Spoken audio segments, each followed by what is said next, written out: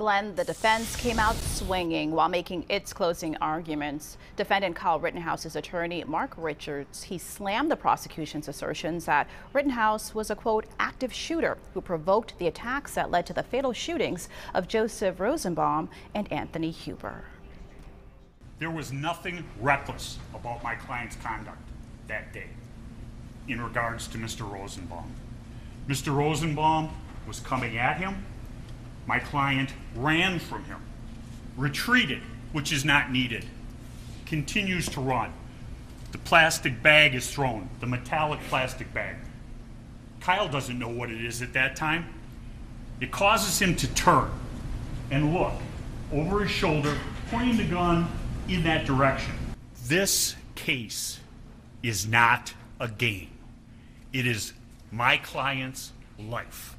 We don't play fast and loose with the facts, pretending that Mr. Rosenbaum was Citizen A #1 guy. He was a bad man, he was there, he was causing trouble, he was a rioter, and my client had to deal with him that night alone. Now, Richard said the then 17-year-old fired those fatal shots because he feared for his life. Earlier today, the judge dismissed a misdemeanor charge against the teen for possession of a dangerous weapon by someone under 18.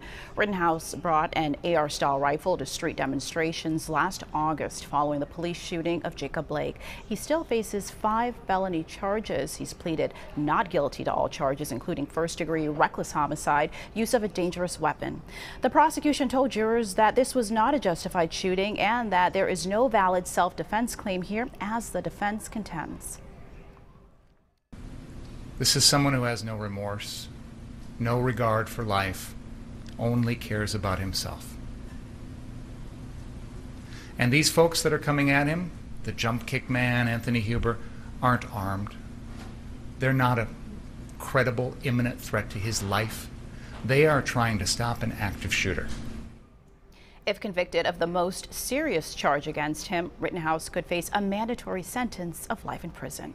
We'll send it back to you in the studio.